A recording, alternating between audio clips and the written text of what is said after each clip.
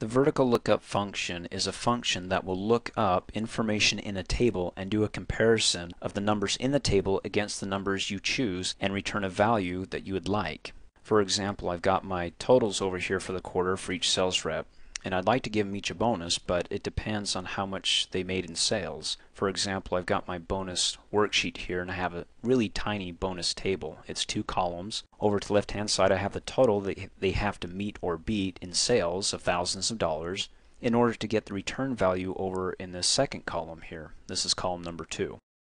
Now I can have up to many columns here when it comes to the vertical lookup function, but to keep it simple I only created 2. So what's going to happen is in this vertical lookup function, it's going to look in the leftmost column of my table, which is this. It's going to take these numbers here and compare it to the number I tell it to compare over here. If this number over here, 59, meets or exceeds the numbers in this column here, so it definitely meets and exceeds 50 but not 70, then it's going to go ahead to the number 2 column and return this value of $4,000, which number 4 will come up over here for the bonus of 4,000. So let's get started. I'll go ahead and click in the cell that I want my formula to return a value for. Up on the formula bar, click on the Insert Function button, and then click on the categories, and we're looking for Lookup and Reference. Select it, scroll all the way down to the bottom, and there's your vertical lookup. And then go ahead and click OK. Pull it down here so you can see it. So here we go. What value do we want to look up in our table to do a comparison? Well, the value's over here, the total, which is $59,000. I can either type in the cell value, which is, or the cell B6, or I can click this collapse dialog box button and simply come over here and select B6, hit enter to expand it, and then come to the next one. Now it wants me to define the table, and there's a couple ways I can do this. Now remember that table is called the bonus table, B-O-N-U-S. If you watch the video creating name ranges, you can name, well, a range of cells, which is the table in this case. Now I know I got it right because over here it's pulling values. Okay. If I don't remember it, I can delete this, click the collapse dialog box button, come over to my bonus table, and then I can click and drag the blue header so I can get this out of the way, and then select just the numbers, the leftmost column here and also the column that I'd like values returned for, and you can see it's pulling up the name bonus. I hit enter on the keyboard, and then I can click in the column index, and then when I click here it pulls me back to where I'm creating my function.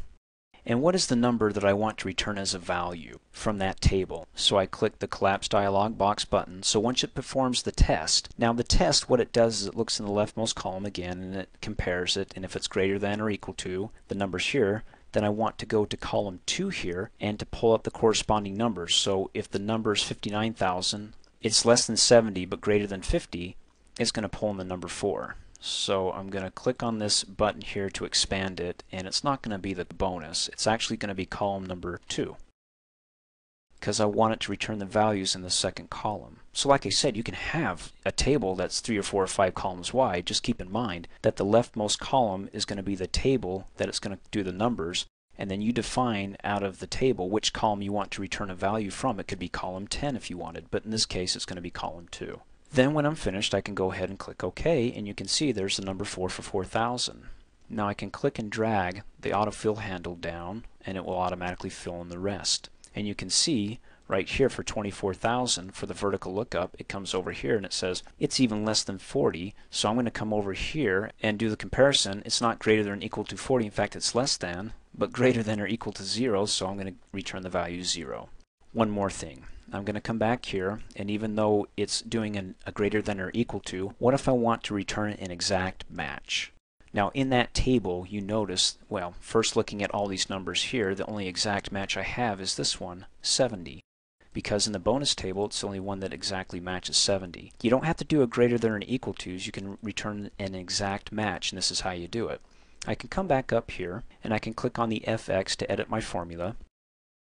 Down where it says range lookup, if I type in the word false or I type in 0, that means it has to get an exact number. And then I click OK. If it doesn't give me an exact number, it says not applicable because there's no value that's exact that it's going to return. I can click and drag the autofill handle down. And again, the only one that's an exact match, 70 here, is the 70 over here in the table.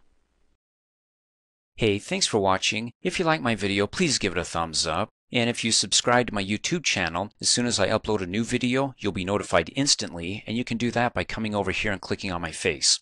You can also click here to support me, so for $2 a month, you can have access to over 2,700 training videos, all ad-free, and for a few bucks more, you can have access to my exercises, instructor notes, quizzes, certificate of completion, and a whole lot more.